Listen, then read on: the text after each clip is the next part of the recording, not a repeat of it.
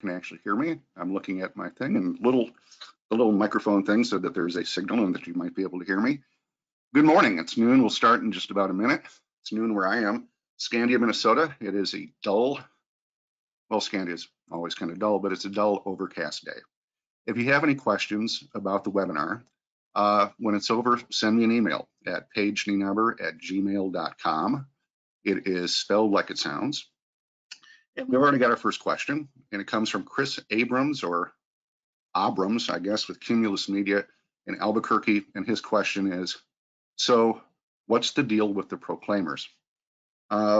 Chris, I really don't know what to tell you. I just don't know. And let's begin. This past year, radio lost a really brilliant programmer named Bill Tanner. And a lot of people have mannerisms. Bill had Tannerisms. He espoused predictable unpredictability. He said that people like what they know and they know what they like. And one of the things that I picked up from him very, very early on was that he said that all of the ratings gimmickry and machinations in the world will never beat a radio station that has an emotional connection to its audience. And, you know, there's a lot of, you know, great examples of that. I would say V103 in Atlanta would be one such example. WPGC in Washington for about 25 years, up until about 2010, was one of those stations. 102 Jams in Orlando. They had an emotional connection to the audience that was so interwoven into the DNA of the station and the market that to untangle it would have been like trying to untangle a ball of Christmas lights, which they eventually did. Tanner was talking about how stations, great stations, evoke emotion. They're real and they're there in the moment. And emotion doesn't have to be, you know, sad or grim. Emotion can be joy. If your team, you know, wins a World Series for the first time since Buchanan was president and everybody is out there dancing in the streets, well, you should probably be out there dancing in the streets too. But even more so, you should probably have been leading the charge to begin with. I've always referred to radio as kind of Spanky from our gang. Spanky was the person who would throw a party in the barn. He was the organizer. He would do something to save Miss Crabtree's job. So evoking emotion is good. And being in the moment is good. And the next opportunity for that is going to be the 20th anniversary of 9/11. It is going to be omnipresent. It is going to be everywhere. So you need to acknowledge it. And there are a lot of ways to acknowledge it, and I'll try to present those to you. To miss it doesn't speak really highly for the relevance of our medium. We should play to our strength, you know. We can do things that Sirius and Spotify can't do. So look at your station and in your market, because every station and every market is different. A cookie cutter approach to 9/11, well, it's better than missing it. But, you know, look at what your situation is and then choose an approach. And then we'll go like this. Not to be all zen about this, but everybody was somewhere. And this is one of those moments that everybody can tell you or recall what was going on. It was very similar to me. My first experience, like an event like that, would have been John Lennon and returning to my dorm, and people were in the lobby crying. For my older brothers, it would have been the PA announcement when they were in elementary school that JFK had been killed. For my father, it would have been Pearl Harbor. Great radio stations are forums. Radio was the first social media. So maybe as your way to acknowledge the anniversary, we have people tell us where they were. You know, radio stations fail sometimes at allowing the audience to share their voice. It's funny as you have some morning shows that try to be funny and they aren't, when often the listeners will have great funny stories. So use that. I mean, people are going to want to share. Social media would be an obvious platform for doing that on Saturday the 11th. If you can get audio from your listeners talking about where they were and what they were doing, weave it into some imaging for that day. And don't forget that a lot of people were traveling. I've lined up for my stations an interview with a guy who was a flight attendant. He'd started the morning in Flint, Michigan. They were in Jacksonville boarding for a flight to Atlanta when they found out what had happened. So he's going to be doing some interviews. A friend from high school was a flight attendant that morning. She was the lead flight attendant on a flight from New York to Minneapolis and got summoned to the cockpit somewhere over Lake Michigan. And she said that the pilots looked tense. And she said, it's never good. And they told her that they were going to land in Green Bay, and the term was very quickly. So if you can line up a flight attendant, perhaps for the day before on September 10th, that would be great. That's Carl. Everybody knows Carl. He was pulled out of school right before graduation because of drugs. And I think he had at least 10 majors in college, including French. And then he decided that he was going to try law. And who doesn't, make that kind of decision? What the heck, I'll try law school. And something clicked. And he became a very successful Wall Street lawyer. So for the first anniversary of 9/11, Cities 97 in Minneapolis was looking for somebody with a local connection. And I said, well, I've got Carl. And he called in and talked about that morning, about how it was crystal clear. He referred to it as that perfect fall morning in New York City. And he was feeding his daughter Ingrid breakfast in her high chair, turned and looked out and saw the first plane hit.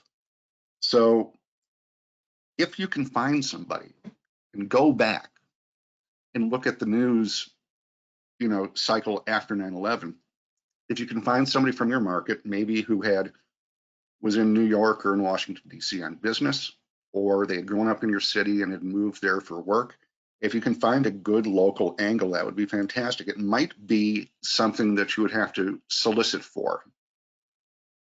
But, society has the attention span of a golden retriever. And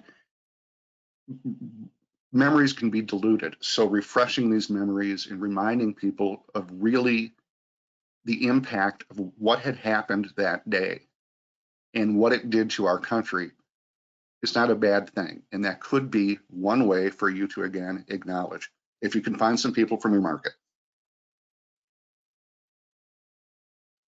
Patriotism doesn't just have to be for the 4th of July.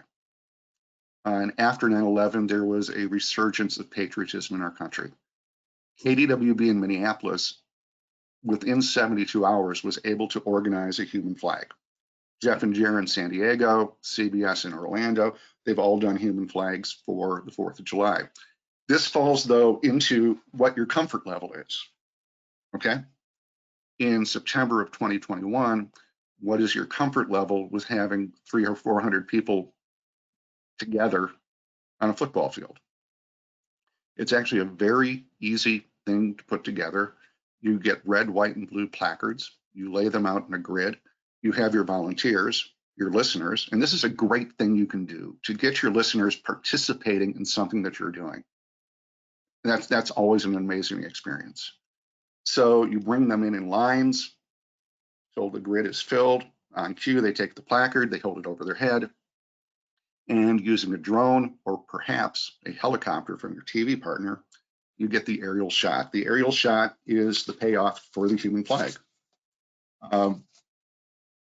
If you have not done one, or if there's not been one that's been done in your market, it's pretty spectacular. It's a great visual. If you wanted to do something that was more than just a hashtag, the impact of the numbers is pretty dramatic. 2,977 people died. That's just a number. But if there's a way that you can present the number, then it's real. It's very similar to the Vietnam Memorial. You can talk about 58,000 people dying in Vietnam, but until you see the names, it's not tangible, I guess. The domestic abuse campaign has always been the empty shoes, which is a presentation or display of pairs of shoes in a plaza or in a park, each pair of shoes representing a local victim of domestic abuse or domestic violence. With COVID, the Arizona Cardinals at their practice facility this past spring went out and put little American flags, just the small ones that you would hold in your hand and you would wave at a parade, but they filled a green space adjacent to their practice facility with these, and each flag represented somebody who in that community had lost their life to COVID. I saw that done at a hospital in Orlando this spring. So that could be something that you would do. Virtual is good. Actually live out in the community, that's just as good. KISS in Salt Lake City for the first anniversary did something called the Field of Flags, where they got something like, back then, I believe the number was established at 3,214. And it's been dialed back and they've redone the numbers, but they got 3,214 6-foot flags and they planted them in a field. And you could get out and walk through them and literally become lost in the flags. It's a very visceral experience. Wild in San Francisco did that with luminaries, where they filled a beach or covered a beach with luminaries, the bags that have the sand and the candles. And with the help of listeners, they kept them going for, I believe, 48 hours. Again, it's a fantastic visual. Pepperdine University does it every year on the hill that's below the university, but above Pacific Coast Highway. And thousands of people will drive by and stop and go out and take photos with it. Right now, there is a station that is working with the VFW or a VFW in their market. And they are working to collect 2,977 6-foot flags. So the VFW is very excited, very interested in helping to make this a reality. So the impact of numbers cannot be understated. The impact of names. Now this is going to fall into your comfort level, whether you feel comfortable with presenting names. But with one of the stations, they were able to do a scroll. So it was on their site on September 11th, on one of the anniversaries. It was just a never-ending scroll of names. They just went on and on and on. And every one of these people had lost their life. Every one of these people had a story. Every one of these people had a family. So if there is a way that you can present the names. Now, I'm of the age where when I was in elementary school, you wore a bracelet. You got a bracelet that had the name of a Vietnam POW or missing in action on it. And you were supposed to wear the bracelet until he was repatriated or his MIA case was closed. One of the stations is looking at doing that digitally with trees, where they're going to have 2,977 trees on a page, and each tree will have a name on it. And you can take one of these trees and make that person, that tree, your profile photo for the day. Military and vets. We are a deeply divided country right now. I have the 1, 5, 10, and 25 theory of complaints. You can do anything, and get a complaint. If you get 5 complaints, yeah, well, people like to complain.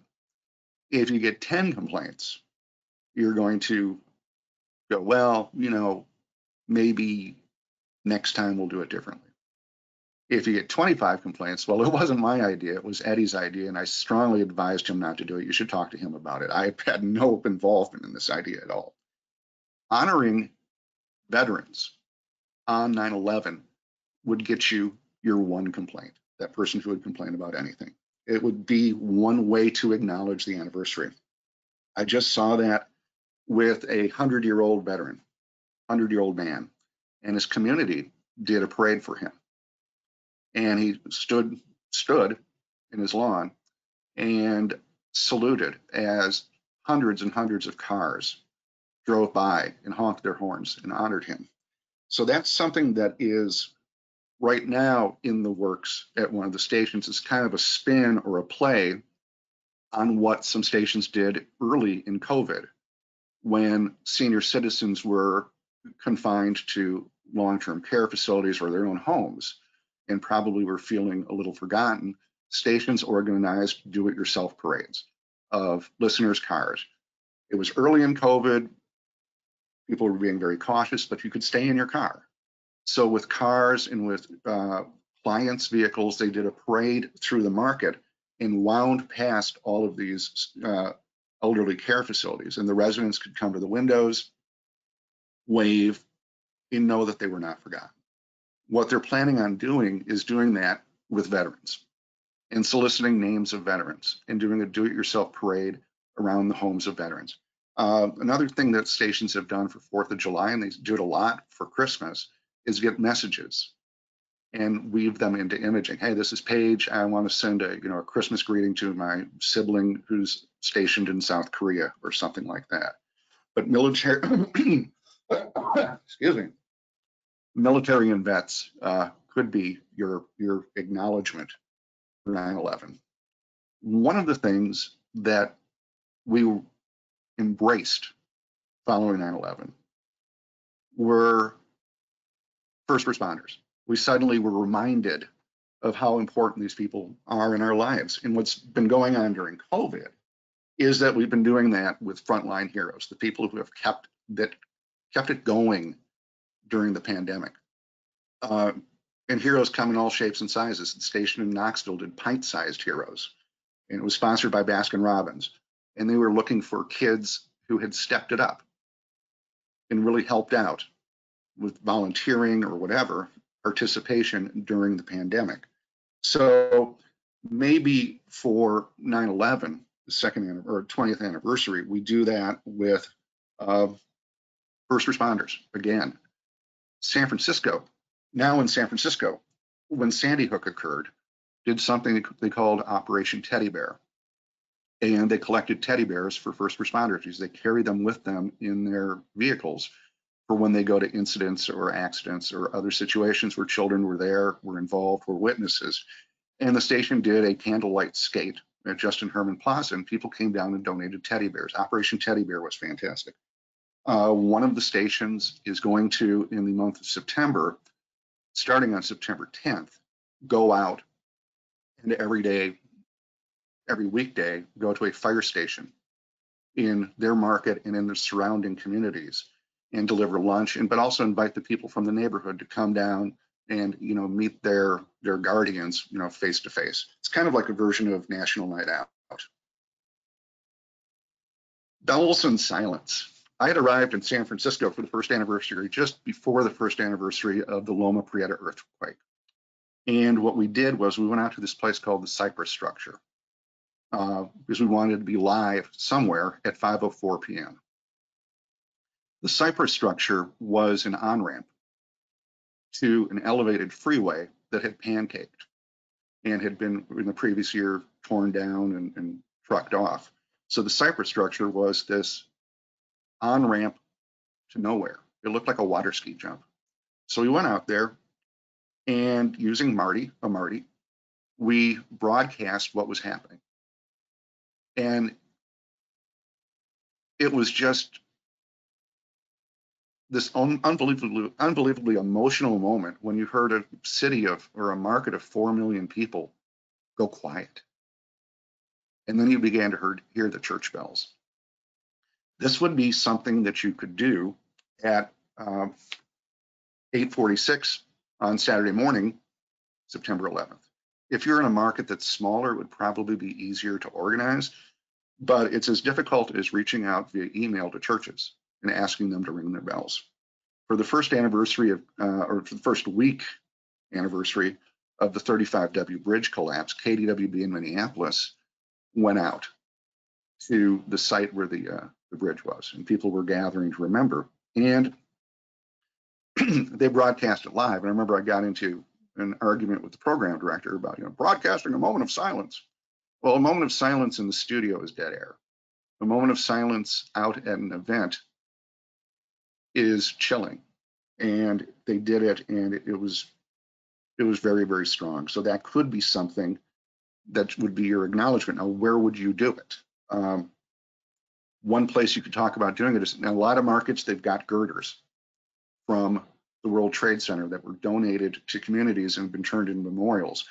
I was taking my daughter on a ski trip up to northern Minnesota. In this little town, Rockville, Minnesota, there's a 9/11 memorial with girders. I looked it up. There's like 5 girders in different locations around the Phoenix market. So if you have one of these relics in your market, that would be a place that you could go. Power 96 in Miami went out, and they went to a plaza in downtown Miami on the first anniversary, and they got one of those fire bells, kind that's in a cradle, and they rang it 3,214 times. And with each ring, a volunteer read a name. It wasn't on the air, but they did check-ins with that. But it was on a speaker, and throughout downtown Miami, you could hear the ringing. When you hear the bell ring 3,214 times, it is a reminder of the enormity of what happened on 9/11. The other thing is it allows the audience to participate. Imaging and graphics. I call it Googleizing. Google is pretty good at changing their graphic for the inventor of croquet. It's his birthday. Great, they'll change the graphic. Radio should be able to do that. And it's a very simple way to acknowledge something like 9/11. We should be able to do it for Halloween. We should be able to do it for Christmas. We should be able to do it like here for the 4th of July.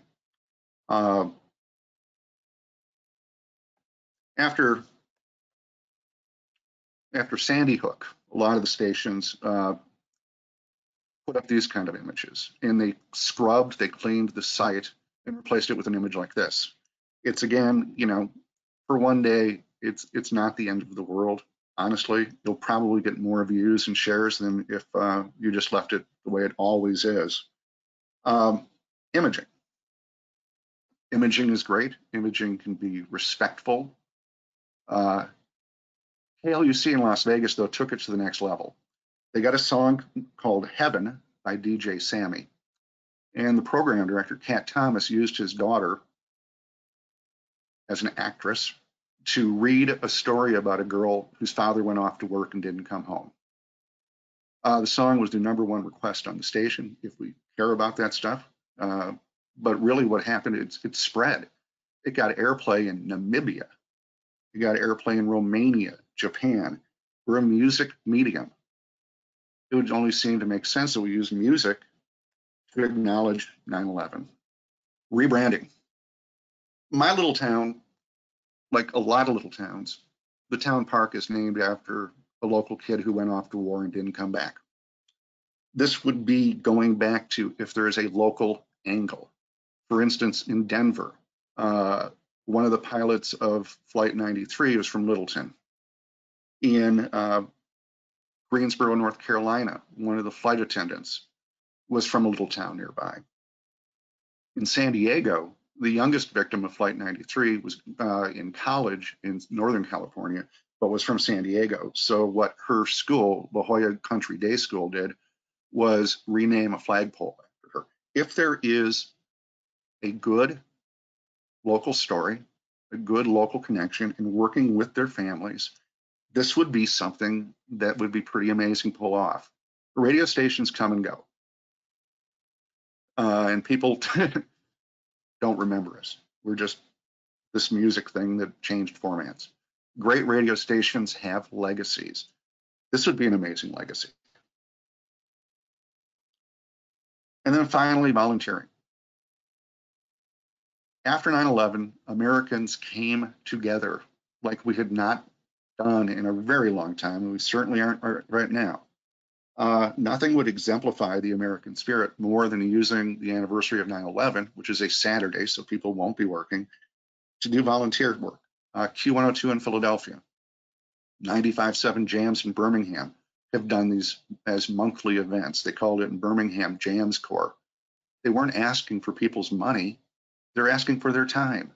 And every month they would go out to a community center or to a playground or to a park, and they would clean and they would pick up, but it was working with the audience. They had activated the audience. You can never beat a radio station that activates the audience. And you'll see some businesses, some companies where service days are part of what they do. Keller Williams does that, where their offices will take a day off every year and go out. And in the case of my in-laws, mowed their lawn and thatched the lawn, did yard work for them. And they were all having a good time. They were really enjoying that moment together. The Mall of America does something every year called Volunteer Day, where every nonprofit, not every, but dozens and dozens of nonprofits will have booth space there. And so if you are inclined to stop being a couch potato and actually go out and do something, you can go to the Mall of America and walk the booths and try to find somebody who is a good fit. So Theater de June Loon is looking for somebody with carpentry skills to help build sets. Well, I flunked out of shop. That might not be the fit for me, but here's somebody who's looking for volunteers to coach youth hockey. Okay, I could do that. In the terms of Alcoholics Anonymous, you would be an enabler. You would be helping facilitate people getting involved, which they, on their own they might not be able to do. And what better way is there to honor the memories of all of these people? If I was at a radio station and I was planning for 9/11, 2021, this might be the thing that I would do, just because I've seen how amazing it is when you can activate the audience to do this kind of stuff. It's not negative, it's positive, it's not political. This would be what I would do, and I'd back it up with a web graphic, some imaging, and then undoubtedly on September 10th, I would do some interviews on the morning show. And that's my webinar. Didn't want to take up too much of your time, but throw some opportunities or options at you because we really can't miss this. And there's so many things that you can do that would be simple, and there's so many things that you could do that would be very involved, but it's what radio does best. I remember after Katrina, the stations I work with sent 118 semi-trucks full of water to Texas and to Louisiana. It was real tangible. It wasn't, text a code to the Red Cross. It was, come down and join us. We're going to fill these trucks and the DJs are going to drive them to the disaster area. And after it was over, I heard from a lot of programmers who were just amazed. They didn't know that we could do this. They didn't know that we could be more than just, Battle of the Sexes on the morning show, as exciting as that is. So thank you for sitting through this. If you have any questions, email me at paigenienaber@gmail.com, PAIGENIENABER@gmail. And I thank you. And I also have some resources. I have some audio resources. If you're interested in hearing them, I can share those with you. And I can also, if you'd like, share the information of the flight attendant, this guy who's going to be doing interviews. So thank you for joining me, and I hope you have a good rest of the day.